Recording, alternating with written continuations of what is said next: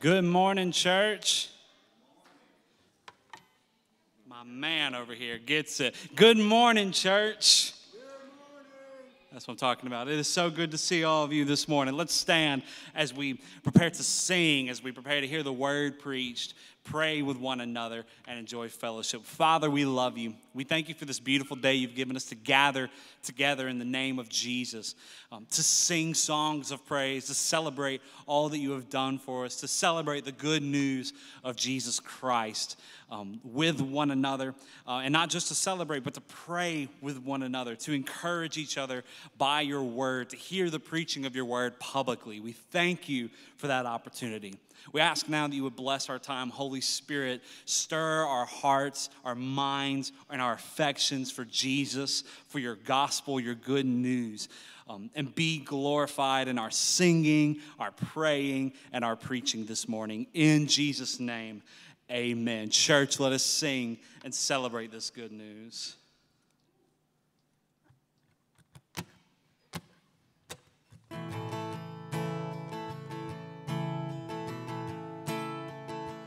Come thou fount of every blessing, to my heart to sing thy grace.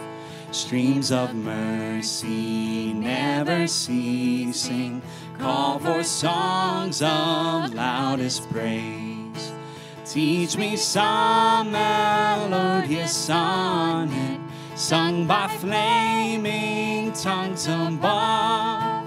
Praise the mount I'm fixed upon it, mount of thy redeeming love. I was lost in utter darkness till you came and rescued me. I was bound by all my sin when your love came and set me free. Now my soul can sing a new song. Now my heart has found a home. Now your grace is always with me, and I'll never be alone. Come thou fount, come thou King, come thou precious Prince of Peace. Hear your bride, to you we sing. Come thou fount of our blessing. Come thou fount, come thou King, come thou precious Prince of Peace. Hear your bride, to you we sing. Come thou fount of our blessing. Oh, to grace, how great a debtor daily I'm constrained to be. Let thy goodness like a fetter bind my wandering heart to thee. Prone to wander, Lord, I feel it. Prone to leave the God I love. Here's my heart, Lord, take and seal it for thy courts above. Come thou fount, come thou King, come thou precious Prince of Peace. Hear your bride, to you we sing. Come thou fount of our blessing. Come thou fount, come thou King, come thou precious Prince of Peace. Hear your bride, to you we sing. Come thou fount of our blessing. Amen. You may be seated.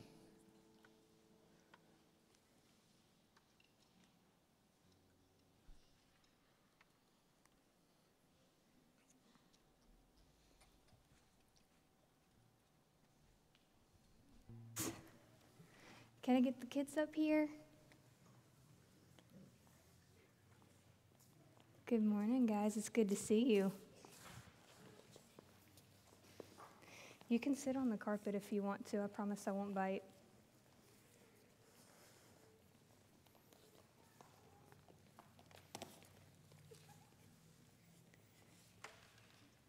Good morning, guys. It's good to see everybody. Have y'all had a good week? Yeah, pretty good. So, we've got a new lesson this week, but we're kind of building off of last week. Do you remember what we talked about last week? Do you remember what came down out of the sky last week? Yes, sir. It was a ball of fire. That's right. We had fire come down on the believers. And what else? There was one other thing. Yes, ma'am. That's right. The animals came down. Remember, God showed Peter a vision of all the animals coming down. And remember, before Jesus died, Jews couldn't eat everything, right? There were certain things they could only eat. And Jesus brought down the sheet of animals, and he said, kill it and eat it, because now everything was clean. And he did that to show us that just like Jews and Gentiles, people who weren't Jews could both be saved, kind of like the animals. The animals were all clean, and now all people can be clean too. So this week, we're talking about how just like the church grew then, they grew later. They kept growing. So, guys, this is my very first week doing this, so you're going to have to bear with me. I completely lost my train of thought. We're in Acts 11. Okay. Have you ever had like a really, really rough week? Have you had like a really bad day before? What helps you feel better when you have a bad day? Oh, chocolate helps. Chocolate can be very helpful. What about you, Lizzie? Art. What else helps you guys? Painting. Writing down all my bad thoughts. Ooh, writing down the bad thoughts. Sleeping sometimes helps too, because we get to rest. Do you ever go to mom or dad or an older sibling and say, oh my goodness, this just doesn't feel good. I'm struggling with this. Can you help me?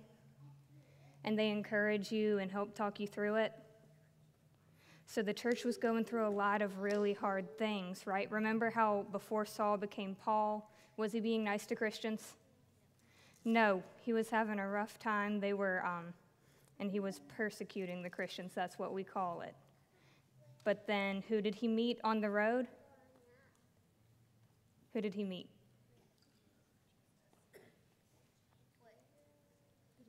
Who did Saul meet on the road and then he became a Christian? Who, Lizzie? Jesus, and then he became Paul. But Saul wasn't the only person persecuting Christians. Lots of other people were doing it. The church was going through a really, really hard time. So what do you think they had to do? They had to encourage each other. So today when we go upstairs, we're going to learn about a man named Barnabas. Have you heard of Barnabas? Yeah. We might have talked about him a little bit last week. We're going to talk about him a lot more this week, because Barnabas traveled all the way from Jerusalem all the way to Antioch so that he could encourage the other Christians and so that they could grow together. Sound good?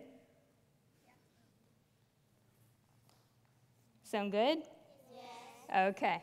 So real quick, we're going to do our memory verse.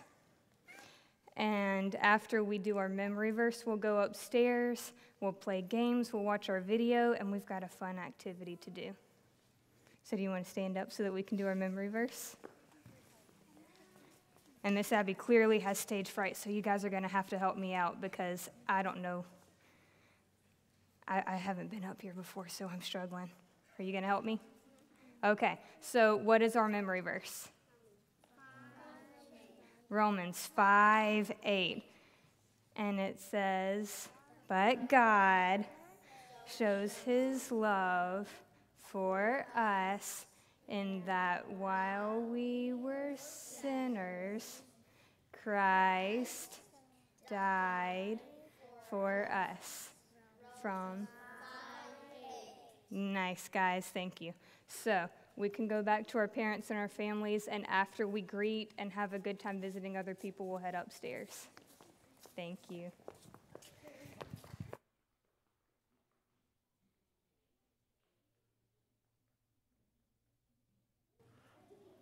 Excellent job, Abby. This is Abby's first time doing it. So, good job, Abby. Hey, that's my son. Of course.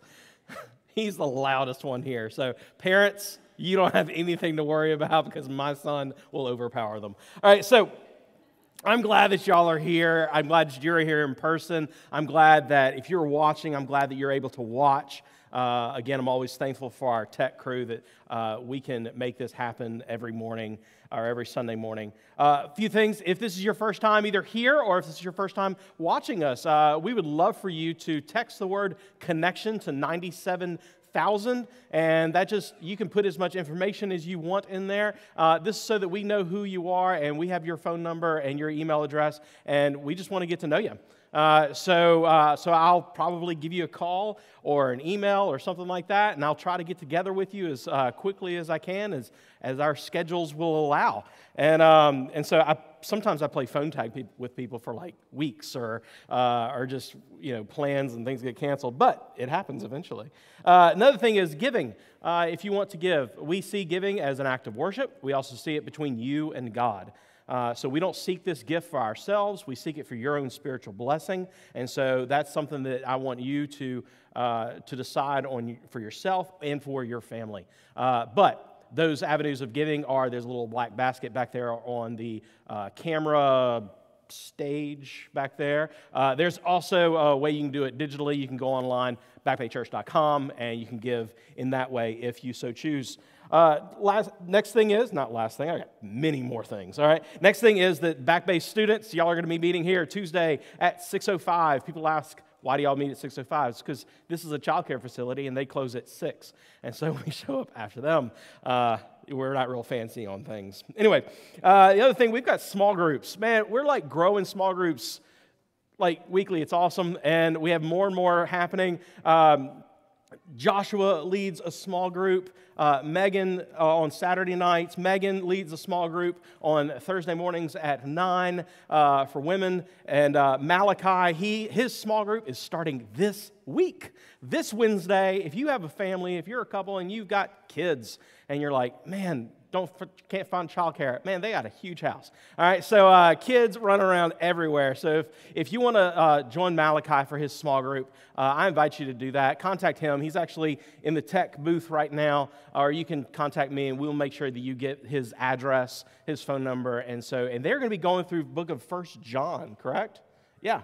That's correct. All right, so if you're interested in that small group, let him know. And also, yeah, so we've got a prayer group starting. We have two women in our church that just love to pray, Edgenea and Pamela, and they are getting that going. And so if you want to pray, we've got a group for that. Y'all, every week there's someone else saying that they want to host and they want to lead a small group and they want to teach the Bible. So it's an exciting time. So y'all come to me. We're going to try to get that information out there and so that you can be a part of that. Next thing coming up. Man, so I don't know if we have a graphic for this yet, but we want to go ahead and let you know. We're excited that things seem to maybe seeing some normalcy on the horizon. And so we're excited to say that on Palm Sunday, right after the service, we're going to just hang out as a church, and we're going to do an Easter egg hunt out here. We're going to have, I think, some inflatable things out on the other side, and we're going to have lunch, and we're going to spend some time together. So on that day, make your lunch plans with us on Palm Sunday. We're going to get together after the worship service, and we're just going to hang out together. Sound good?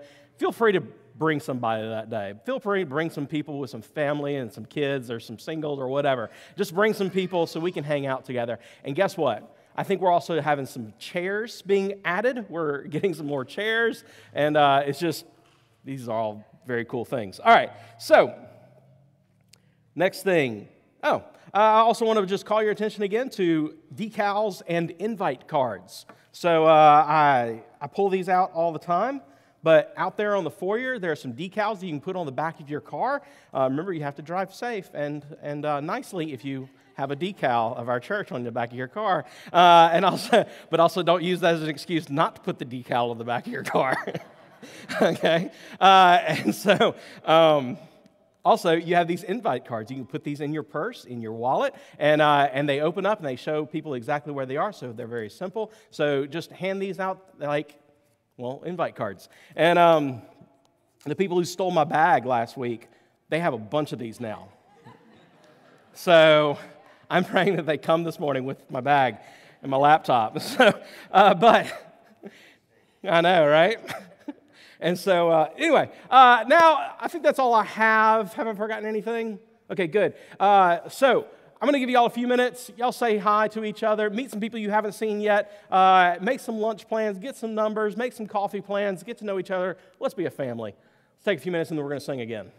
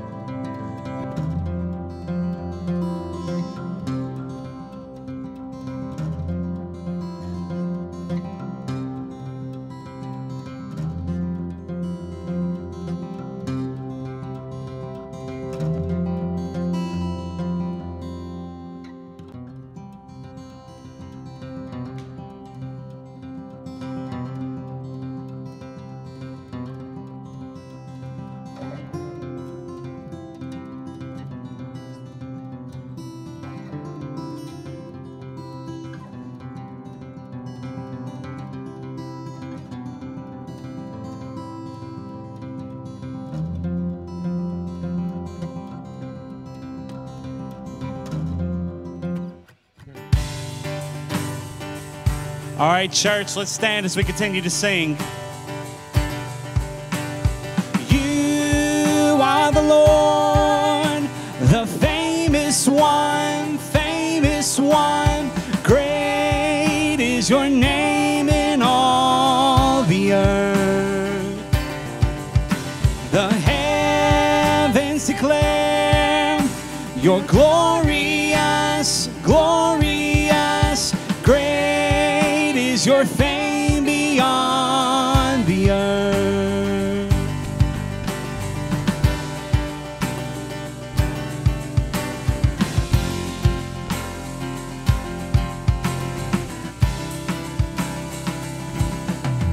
And for all you've done and yet to do, with every breath I'm praising you. Desire of nations and every heart, you alone are God. You alone are God. You are the Lord, the famous one, famous one. Great is your name in all the earth. The heavens declare your glorious, glorious. Great is your fame beyond the earth.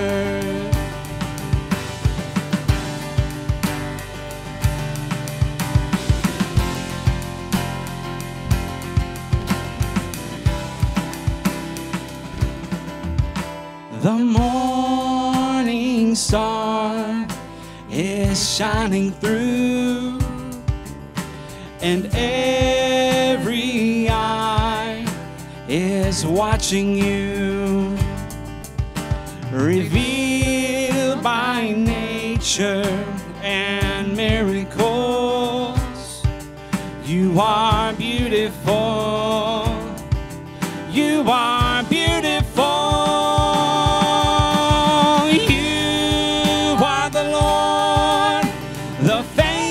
One, famous one. Great is your name in all the earth.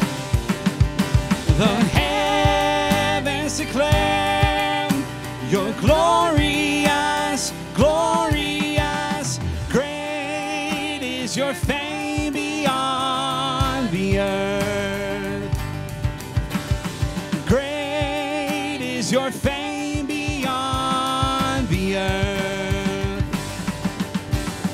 Great is your fame beyond the earth.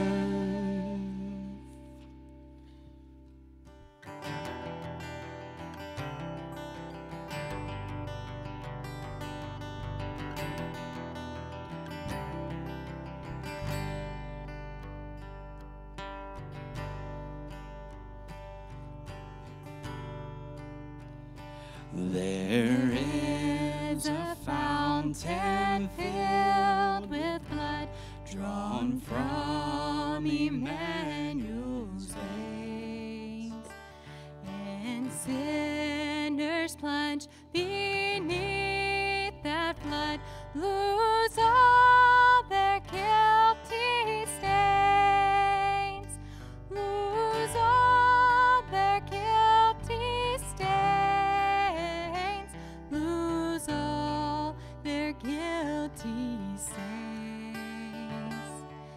And there's beneath that flood, lose all their guilty stains.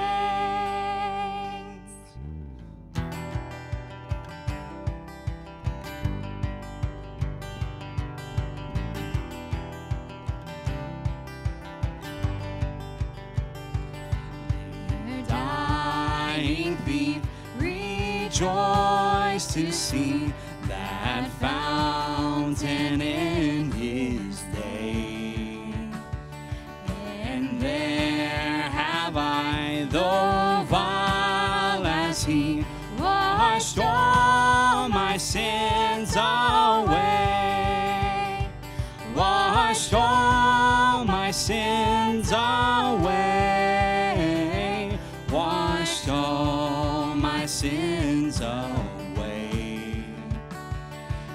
and there have I, though vile as he, washed all my sins away.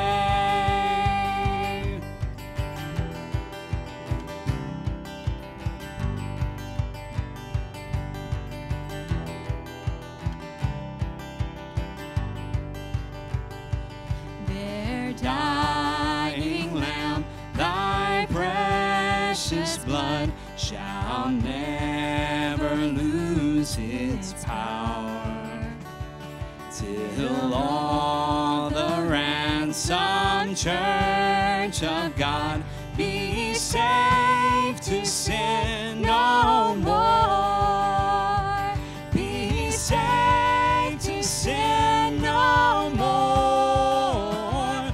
Be saved to sin no more. Till all the ransomed church of God be saved to sin no more.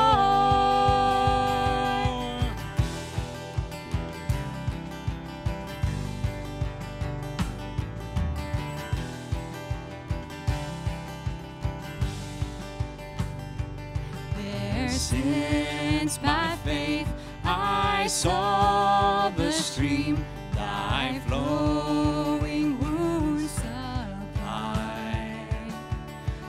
Redeeming love has been my theme, and shall be till I die, and shall be till I die, and shall be till I die. Redeeming love has been my theme, and shall be till I die.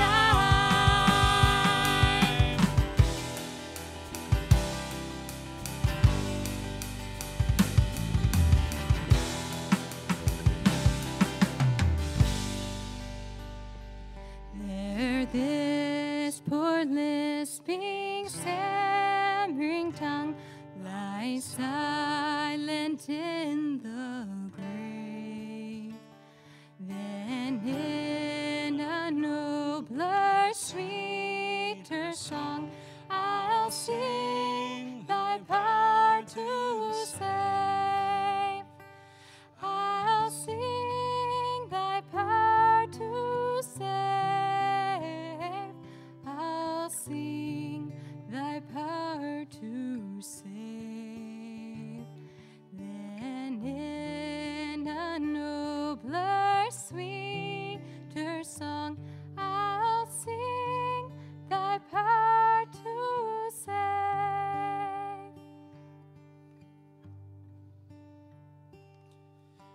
Name above all names, you are worthy of all praise, and my heart will sing how great is our God. Lift your voices, church. He's the name above all names. Name above all names,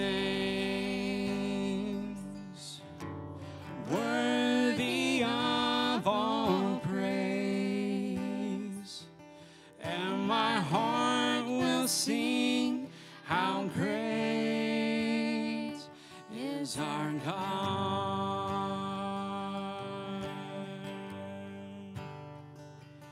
How great is our God. Sing with me, how great is our God, and all will see how great is our God.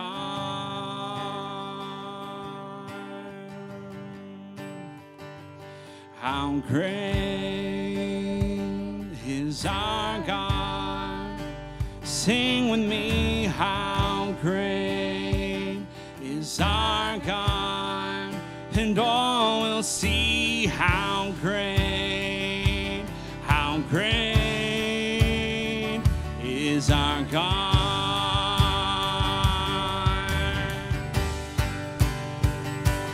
You're the name above all names. You are worthy of all praise. And my heart will sing how great is our God.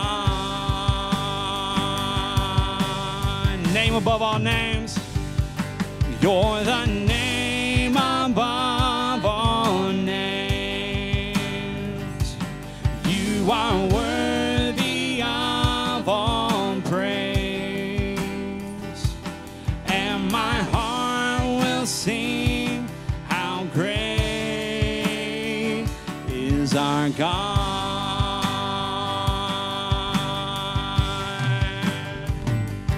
How great is our God. Sing with me, how great is our God. And all will see how great is our God. Then sings my soul, my Savior God, to thee. How great thou art. How great thou art. Then sings my soul, my Savior God, to thee. How great thou art. How great thou art. How great thou art. How great thou art. Amen.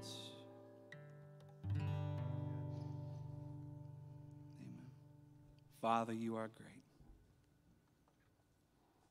We thank you for the price that was paid on the cross for us.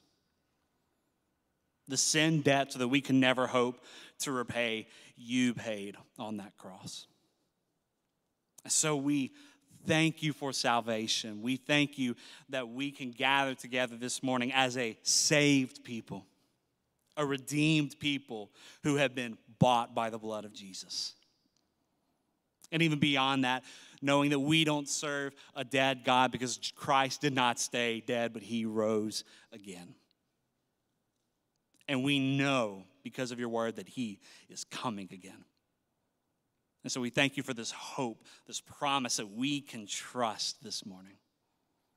I ask now that, Holy Spirit, you would give Adam boldness to preach your word.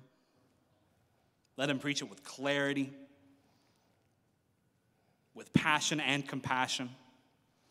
And may us as your children, your sons and daughters this morning, hear your word, receive your word, and be made more like Jesus through your word.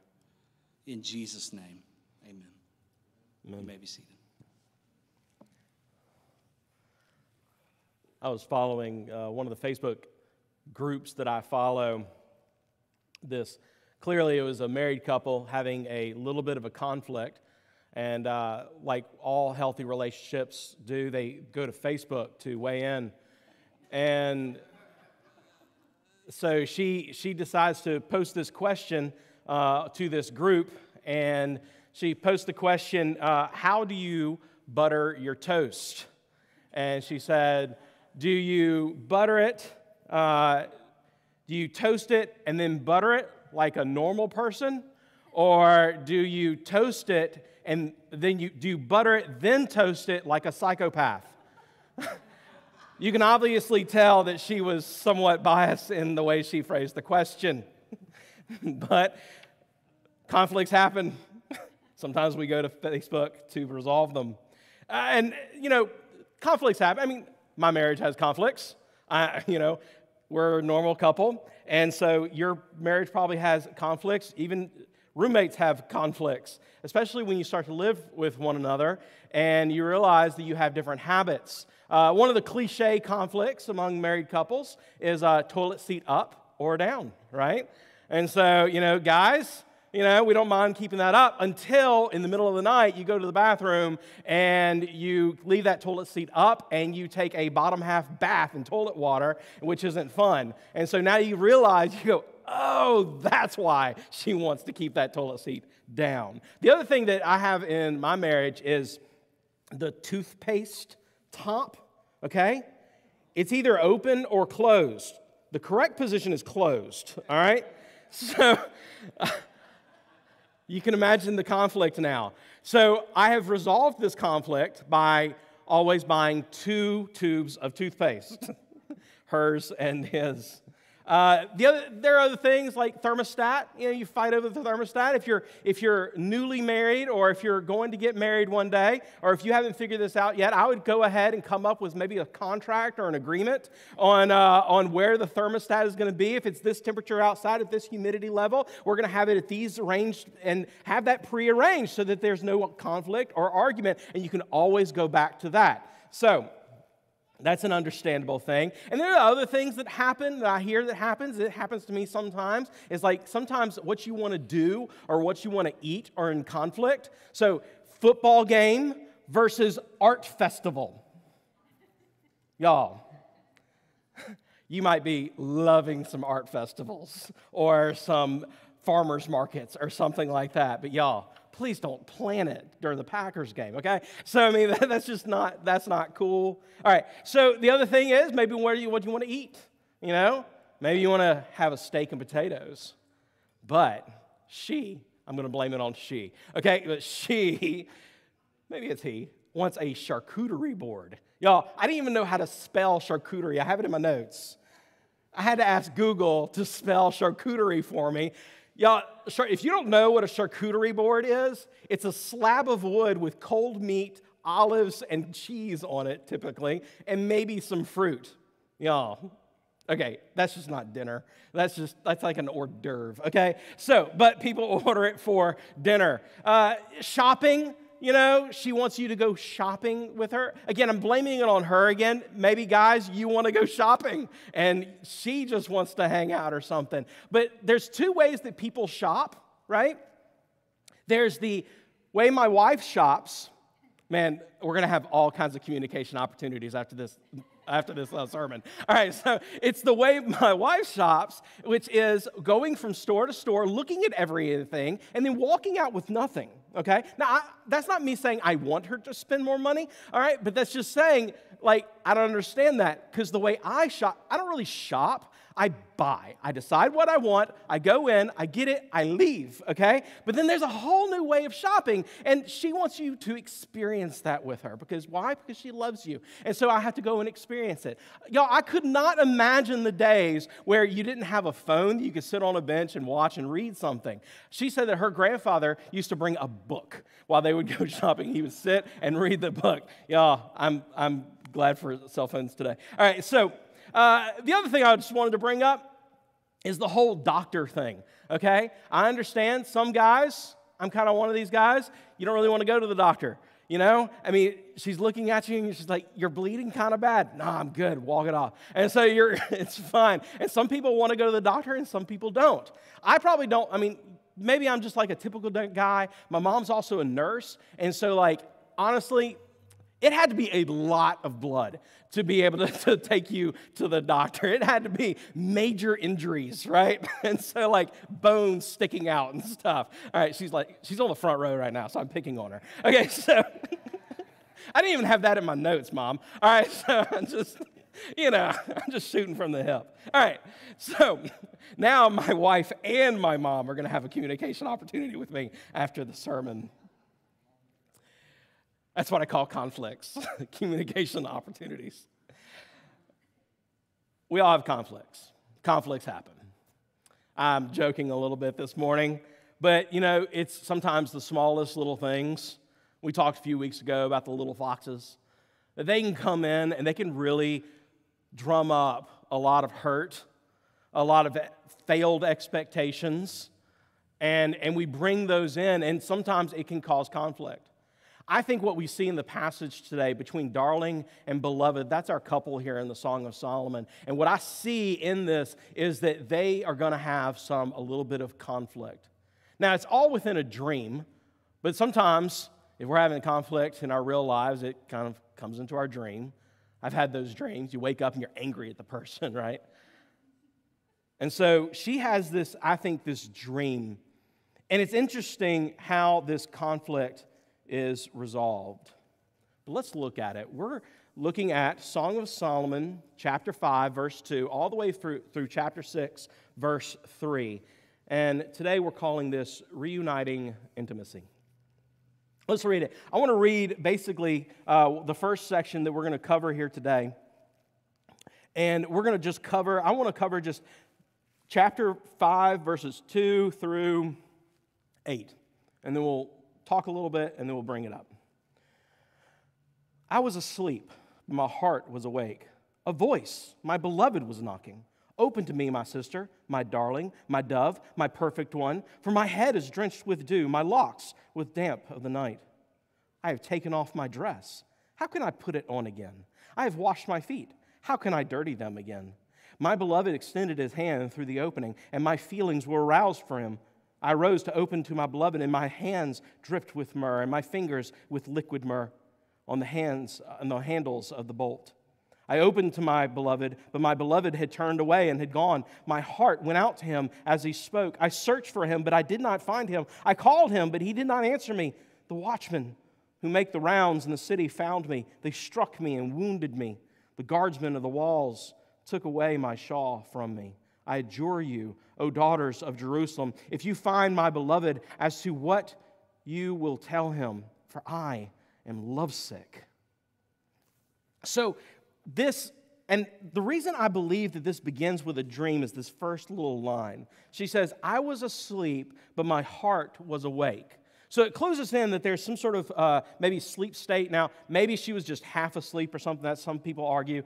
I would actually argue with the way this goes and with what we've already seen a dream before, and it seems a very strange event that she's out on the street. This is the queen of Jerusalem, and so like queen of Israel, and so she's out there and she's out on the street, and they treat her badly. Like, it just seems strange to be an actual event. So that's why I take this as a dream.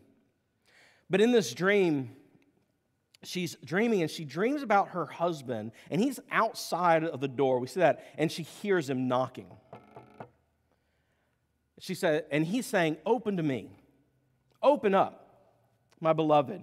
And so he says, open to me, my sister. And he uses that word sister to kind of this idea of permanent love. And he says, he calls her, he uses all kinds of words of affirmation, darling, dove, perfect one. That's what a husband does, right? When he's trying to gain access to his wife and she's not having it. Sweetie, most beautiful one.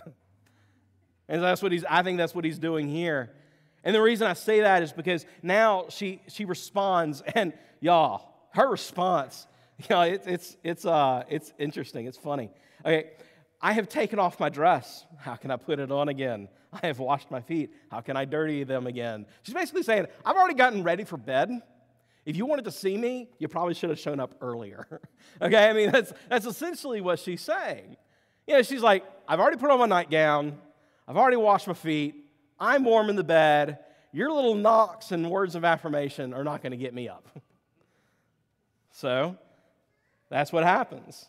So we don't know why she's inside. Now, we could say, I believe that there's a little bit of conflict happening here between these two. It could also just be an outside situation. But obviously, she doesn't want to bother herself to get up and open the door for whatever reason. We don't know why.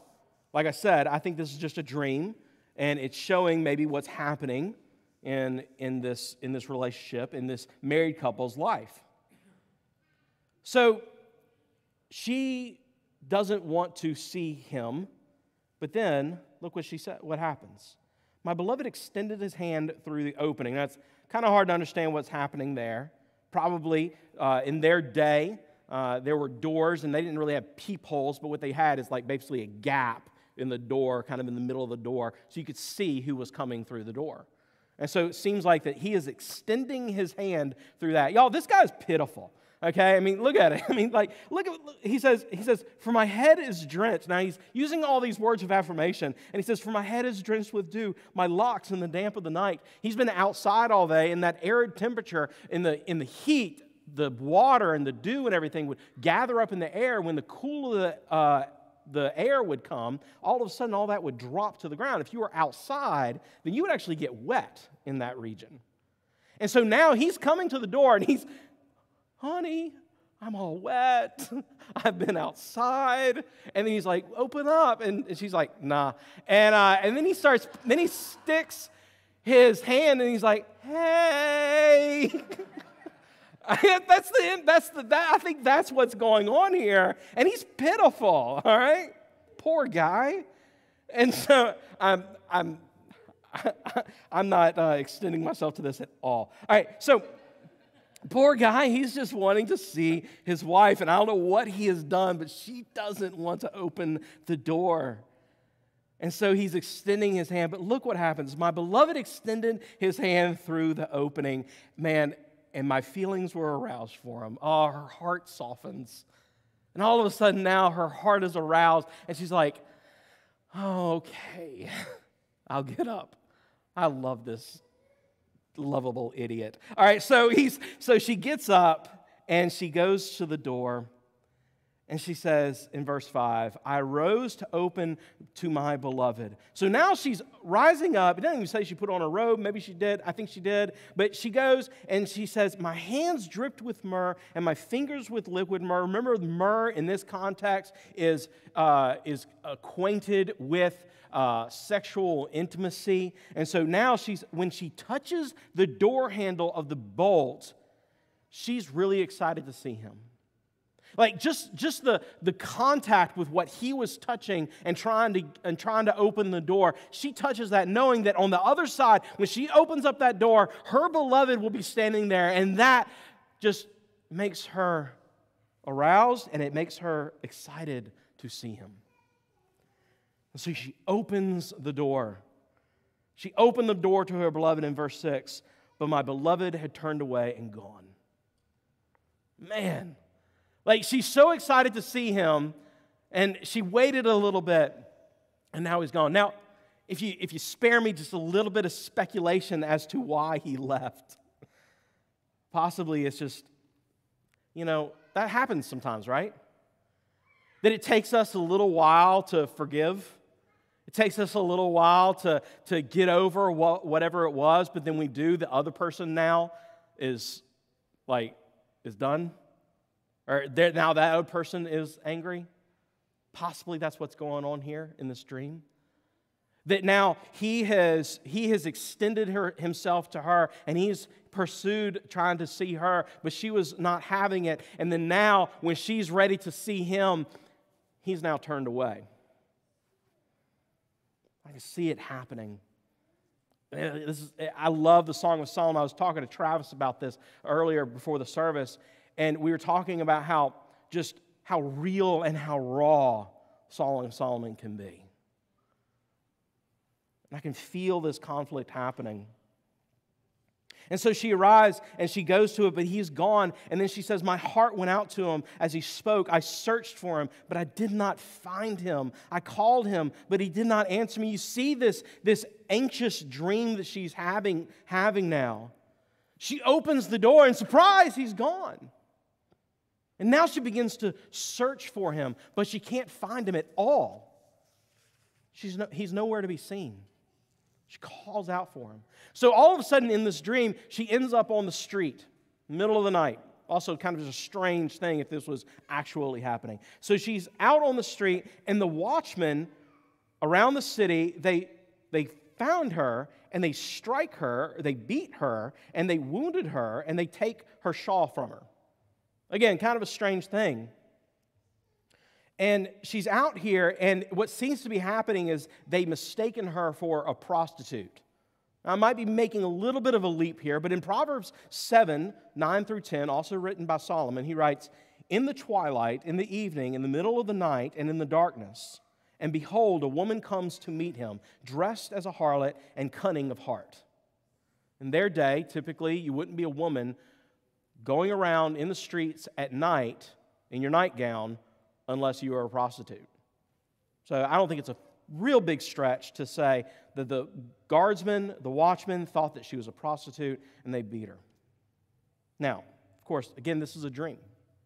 So what is this about? Why is she doing this? And I guess maybe I don't want to step too far into the realm of dream, interpretation here, but this is a difficult thing because I'm interpreting Scripture and at the same time interpreting a dream within the Scripture, and it's also Hebrew poetry. So man, the levels of complication just escalate with everything. I told someone else earlier today that I would rather interpret and teach the book of Revelation than the Song of Solomon because, man, it is difficult.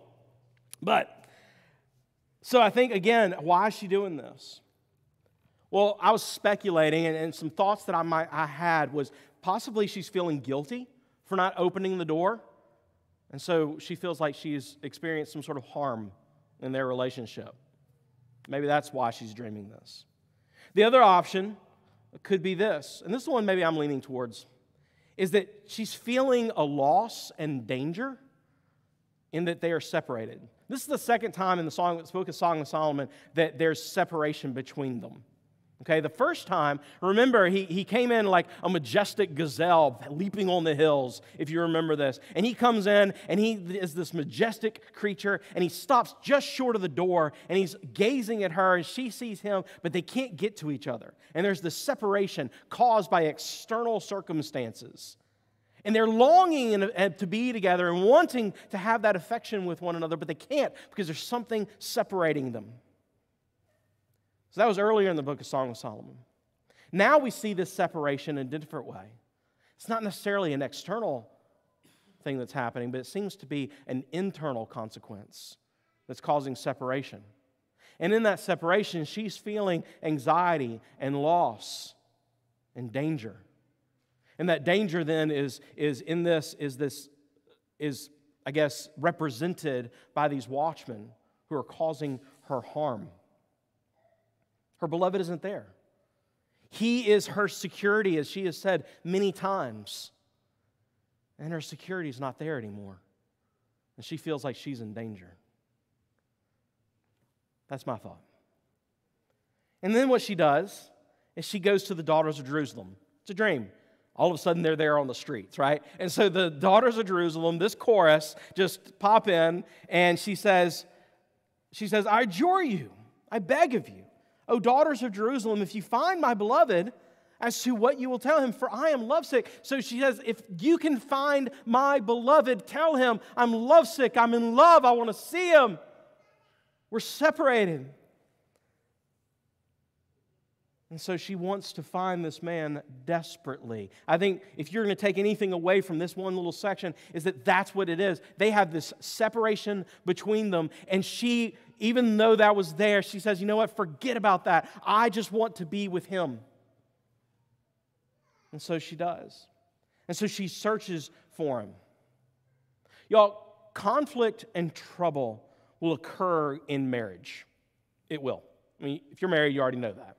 If you're not married, I promise you, there will be conflict. But it's true about any relationship. There's going to be conflict in any relationship that you have with your kids, coworkers, friends, whoever. If you have any kind of relationship that continues, there's going to be conflict.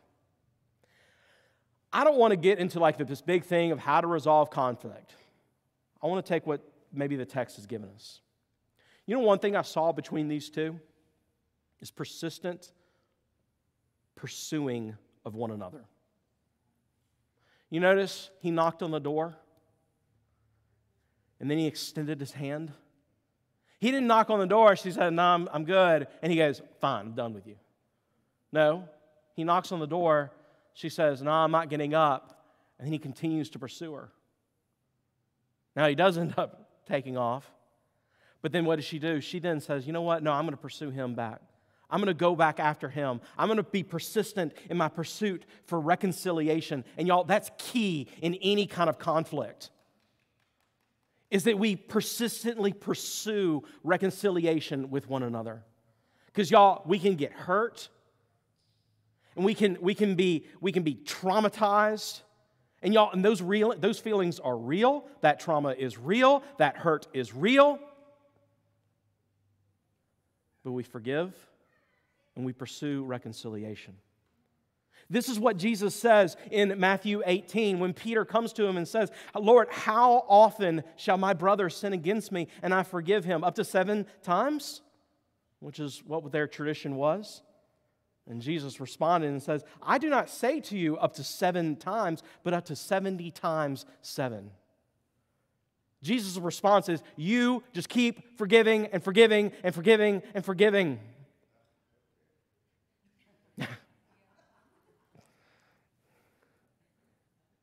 Y'all, it hits me too. Okay? It hits me. Y'all, it's easy to get angry and stay angry. It's supernatural to not remain angry. We need a supernatural help from the Holy Spirit to do these things, to forgive 70 times 7. This doesn't happen without Christ, without the Holy Spirit. And as James writes in his letter, James chapter 1, verses 19 through 20, he says, this you know, my beloved brethren, but everyone must be quick to hear, slow to speak, slow to anger, for the anger of man does not achieve the righteousness of God. There's nothing that we can accomplish in reconciliation with a relationship if we just stay angry. And he says, be slow to anger. Y'all, obviously, our number one context here was marriage. Y'all, just apply that across the board.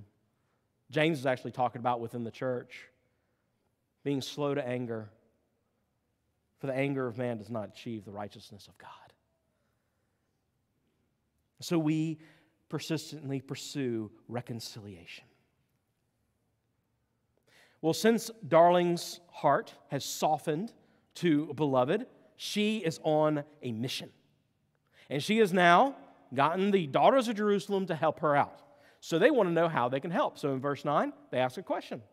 What kind of beloved is your beloved, O most beautiful among women? It's a nice little compliment from the chorus. It's her dream, right? And so I dream about people complimenting me all the time. All right.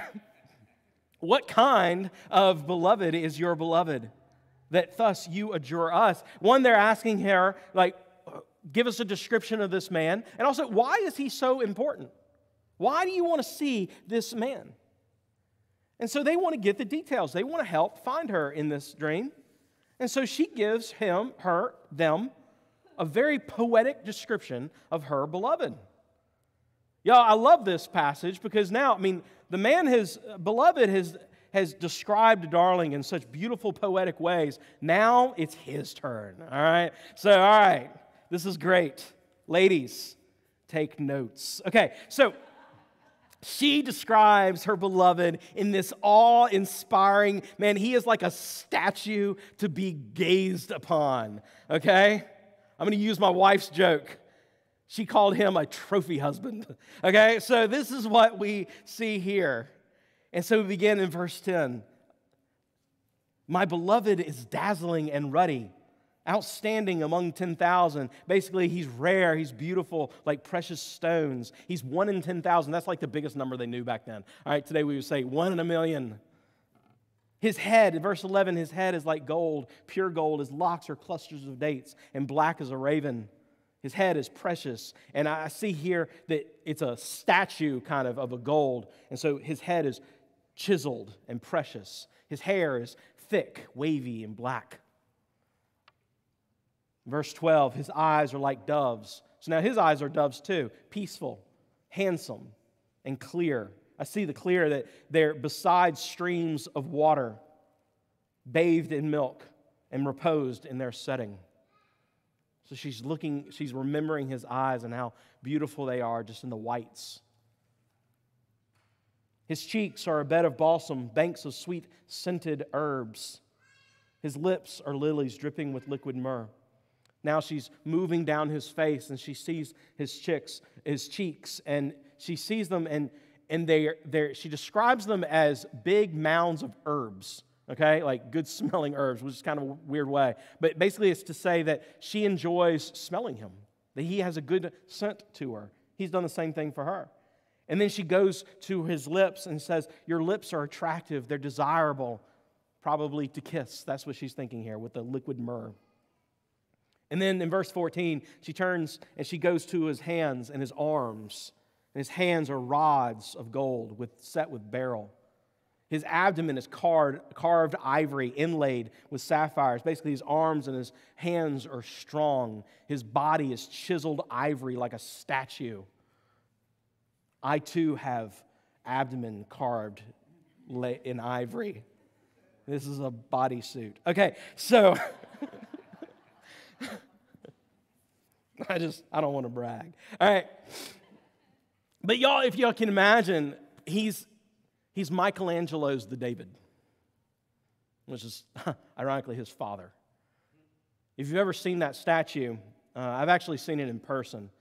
It's really cool. You go up and it's on this big pedestal, and of course it's a feature piece there. And it is really what they would consider the perfect specimen of a man. And everything's perfect. And that's the way she's seeing him. She continues in verse 15 that his legs are pillars of alabaster set on pedestals of pure gold. His appearance is like the Lebanon, choice as the cedars. Again, she is describing him as continue to be strong like a statue and the same valuable material, gold, from head to toe. And then she says that he is like the cedars of Lebanon. Lebanon was known for its forests and its valuable trees. So he has value, he has strength. And then she goes back to his mouth. She really likes kissing. Because she says, his mouth is full of sweetness, and he is wholly desirable. This is my beloved, and this is my friend, O daughters of Jerusalem. She goes back to the mouth, these sweet kisses that she loves, and she talks about how desirable he is and that how she is close to him as a friend. He's not just her beloved, not just the man she's in love with, but also just a close friend. Y'all, this description is poetic. It's majestic. You saw it. I mean, it's almost like the statues of idols that they would make in Babylon. And so she looks at this man. She's awe-inspired by him, the way he looks, and why just the stature that he has. Now, I'll also say, remember, they were trying to find out what he is like so they could find him. Her description is not very helpful, okay? It is very poetic. But you can imagine they're sitting there going, okay, all right, kind of like the forensic person, the police or whatever, detective. And all right, so can you tell me what he looks like? All right, yeah, head of gold. Yeah, ivory abs. Yeah, this is not going to be very helpful. She's very much in love. But you're going to have to help us out. Where is he? Okay, so that's basically what they do here is they just ask where he's gone. Okay, in this dream, in verse 1, we see that, where has your beloved gone, O most beautiful among women? Where has your beloved turned, that we may seek him with you? And so they just ask, well, where has he gone? And all of a sudden, in the dream, of course it's a dream, all of a sudden she knows, all right? she's like, oh yeah, he's right over here. Okay, so that's what she says in verses 2 and 3 of chapter 6. My beloved has gone down to his garden, to the beds of balsam, to pasture his flock in the gardens and gather lilies. I am my beloved's, and my beloved is mine, he who pastures his flock among the lilies. So all of a sudden, darling knows exactly where he is. Now remember, all these words, garden, lilies, pasturing his flock, these words kind of take on a little bit different nuanced meanings as we go through the book. Sometimes they're very specific for her body. Sometimes they're general about kind of her body and her sexuality. And then also there's even a further view of they're general about his care and still in that very intimate way of her. Okay? I think on this particular case, I think it's on that further view of now she's been asked, well, where is he? He's caring for me. Notice that she hasn't, I don't know if she's necessarily found him. Maybe she has. But one thing she does, she makes a very declarative statement, and she remembers who this man is. And this is the man that has been caring for her, who's been cherishing her. And this anxiety dream seems to end in her knowing the truth of their relationship all along. Yeah, there's been conflict. Yeah, there's been trouble. But she remembers. This man does care for me. He cherishes me. He nourishes me like a shepherd in the pasture. And she remembers the care that she has for him and the care that he has for her. And she says, you know what? That's where he is. And notice what she says. I am my beloved's, and my beloved is mine. Now, that knowledge is just not out of nowhere. She doesn't just make that declarative statement and say, you know what? It doesn't matter what he does as long as I know that that's the truth. No. She understands that there's proof to their belonging to one another. There's evidence in their relationship. Y'all, external or internal circumstances, they can always affect our emotions. And that's what happens. We put up things as idols, or we put things in our particular space, and we say, you know what, if that gets messed up, then I'm going to have an emotional response to it. And that's where conflict can happen. We can have expectations for our spouse, and when those expectations don't get met, then we get all upset. We get all in conflict with one another. And then we're arguing over toothpaste, and it has nothing to do with toothpaste. Our emotions can lead us also to make inaccurate conclusions of our relationship.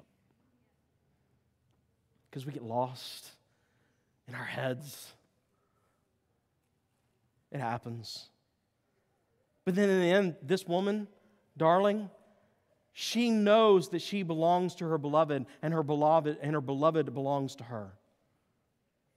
And it's not, again, I want to reiterate this, that it's not just because they know it and it's just this truth claim, but it's that she sees the evidence of him caring and cherishing for her and nourishing her. That's what we get in verses 2 and 3, where it says in chapter 6, verses 2 and 3, that he's gone down to his garden, to the beds of balsam, to pasture his flock in the gardens and gather the lilies. There's evidence to his intimacy with her. There's evidence to his care and his cherishing her. And she remembers that evidence. She remembers that cherishing that he has for her. And she says, I am his and he is mine. I think it's important in our relationship to remember the commitments that we have with one another. Just to remember those commitments, but then also demonstrate those commitments with the cherishing and the nourishing and the admiration and the affection. We saw maybe a little bit of conflict, but then her heart opens up to him, and she pursues him. He's pursuing her with his hand. They wanted to be with each other. And yeah, there was a bump in the road, but they just kept going. That's sometimes what we have to do. Sometimes there's a big bump.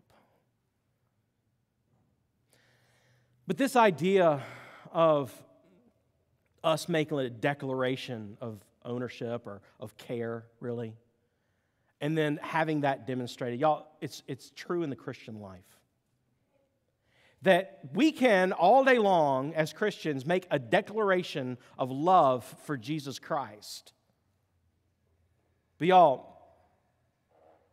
if it's not backed up by evidence, what assurance do we have? 1 John, the book of 1 John, the one that Malachi is going to be teaching in his Bible study, goes all through this evidence of our love for Christ. In fact, John, and just the demonstration that this evidence that we have for our love for him and in just our loving other Christians, our obeying Christ, our confession of sin, our declaration of belief that Jesus is the Son of God, all those things in our life, our obedience and our trust and our endurance in faith, all those things are evidence that demonstrate our love for Him. It's true in your marriage. I love you. Let me demonstrate that in our relationship. Jesus demonstrates His love for us in so many ways. And one passage that really shows this is John chapter 10, verses 11 through 18. Read it with me. I am the good shepherd. The good shepherd lays down his life for the sheep. He who is a hired hand and not a shepherd, who is not the owner of the sheep, sees the wolf coming and leaves the sheep and flees. The wolf snatches them and scatters the flock. He flees because he is a hired hand and does not care about the sheep. I am the good shepherd, and I know my own, and my own know me, just as the Father knows me, and I know the Father, and I lay my life down for the sheep.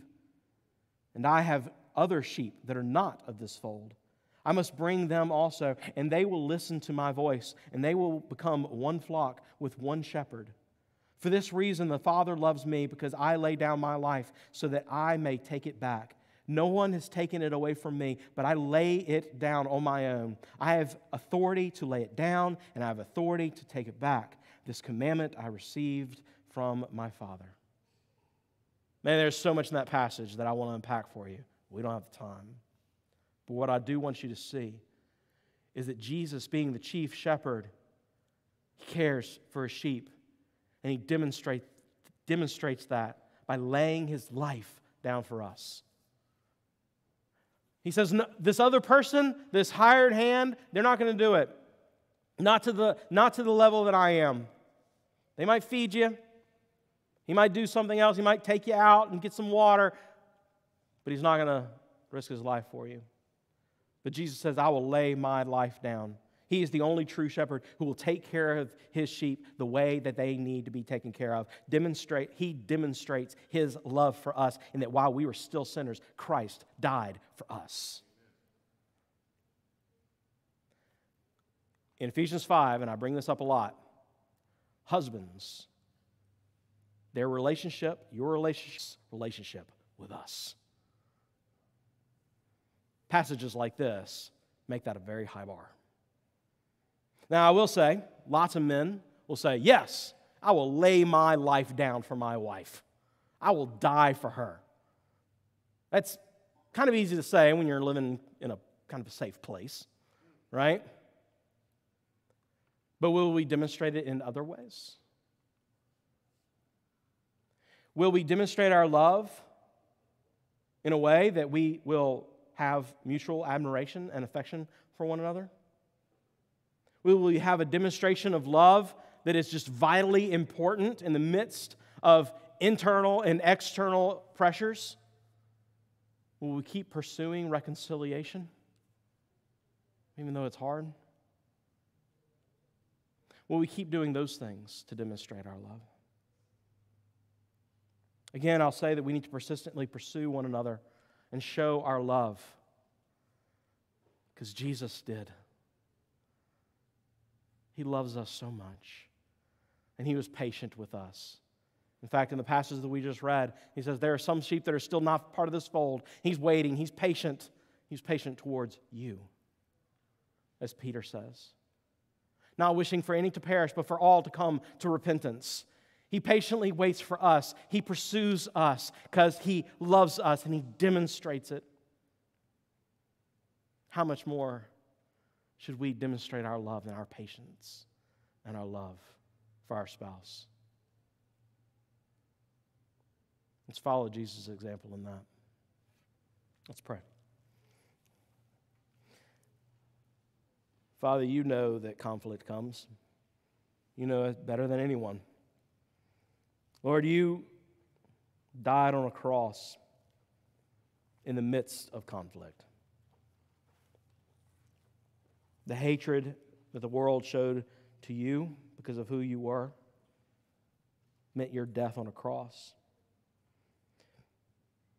But Lord, we thank you that in your death you took on the wrath that you did not deserve. You took our sin that we committed so that we could be forgiven. Father, thank you for continuing to extend your hand to us and not writing us off in our sin. Lord, to go out and continue to send your Son, Jesus, to this earth to become like a man, to suffer and die. Lord, I pray that we can take your experience, your relationship with us, and apply it in so many ways to our relationships with others, and then also, importantly, to our spouse. Father, we love you. Lord, we're going to do this imperfectly. You know it. But I pray that we do it in obedience and trust in you. In your name I pray. Amen.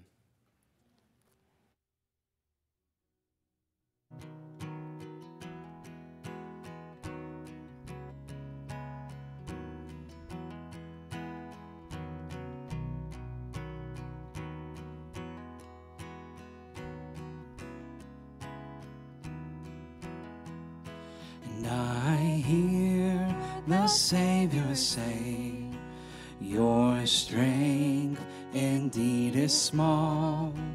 Child of weakness, watch and pray. Find in me your all in all. 'Cause Jesus paid it all to him I owe. Sin had left a crimson stain, he washed it white as snow.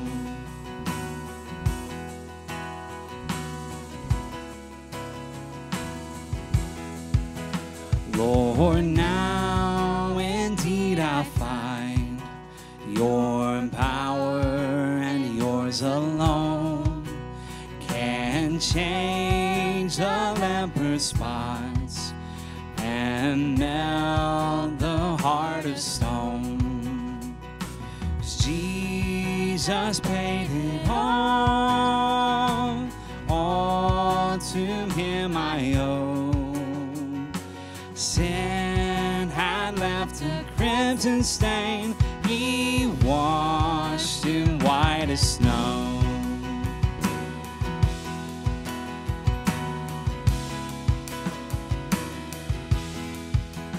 And when before the throne I stand in him complete, Jesus died my soul to save.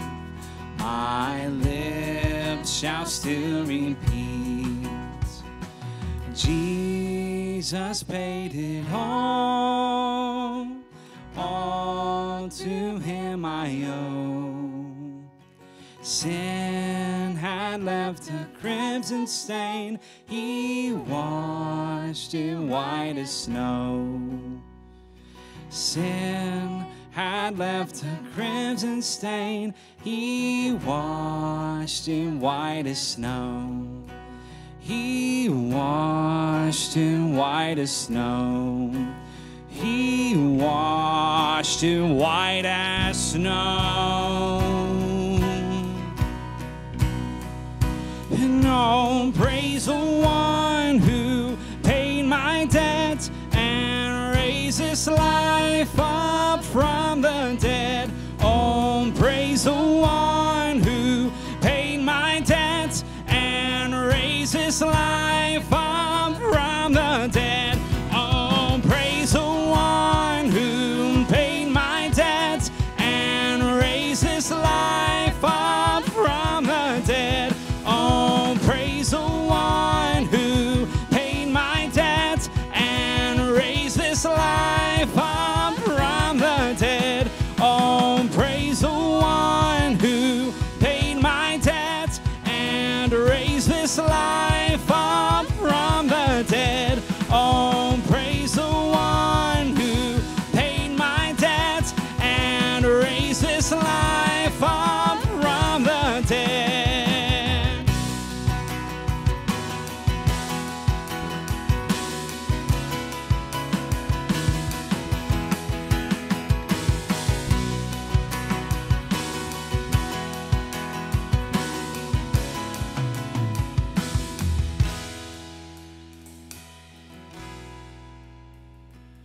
Jesus paid it all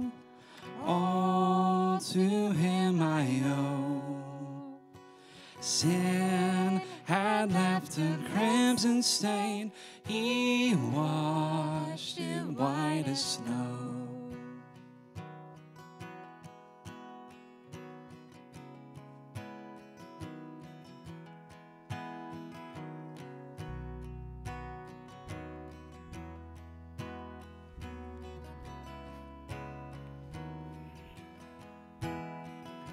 He did pay our debt. He made us pure. We became the bride of Christ, and He cherished us. And He washed away every sin, and He took it on Himself. And this is what we remember every week with the Lord's Supper. We remember the sacrifice that He made for us. We remember that His body was broken for us. We remember His blood was spilled for us. And He did it all because He loved us. He showed mercy for us, not because we deserved it.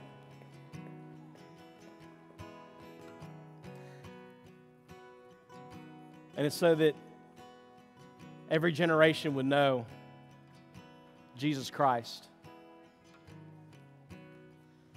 So if you have believed in Him, if you've trusted in Jesus Christ, I invite you today, as we do every week, to take the bread and take the cup and eat and drink in remembrance of what He's done for us. If you have never believed in Jesus Christ, I invite you to take Him today, to believe in Him for the first time, to trust in Jesus Christ and have eternal life. So if you've believed in Him, I invite you now. We have tables on the wings.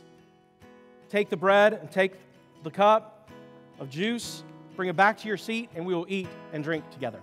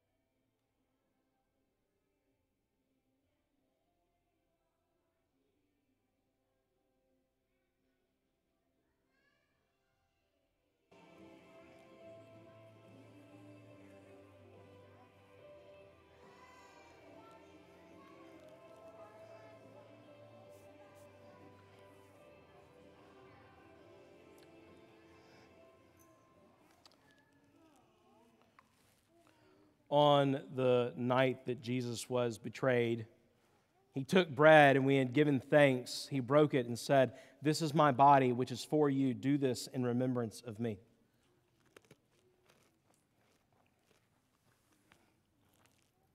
In the same way, He took the cup also after supper, saying, "This cup is the new covenant in my blood. Do this as often as you drink it in remembrance of me." For as often as you eat this bread and drink the cup, you proclaim the Lord's death until He comes. Let's pray. Father, I pray that we are proclaimers of the truth, that we tell people about the cherishing relationship that we can have with Jesus Christ, that we can have peace and hope and love that is eternal through You. Lord, I pray that we demonstrate that through our marriages, that we demonstrate that through our relationships, and we tell people this message of Jesus Christ, and we give people the hope that they so desire. In Your name I pray, amen. It's really great seeing y'all. You are sent.